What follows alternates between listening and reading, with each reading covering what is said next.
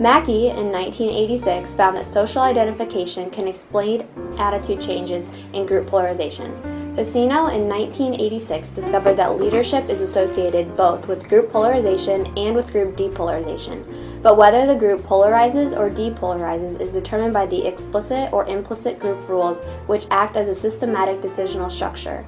Bauer et al. In 1995 found that repeated expressions account for at least part of the attitude polarization observed in the typical studies on group polarization, and that this effect is augmented by social interaction. Myers and Kaplan in 1976 found that the group polarization can even be found amongst jury members, as well as during low and high guilt cases. Mackey in 1984 formed two separate participant groups and assigned positive or negative standpoints to these groups. This forced the groups to become stronger in their opinions about their topics when placed in the like group.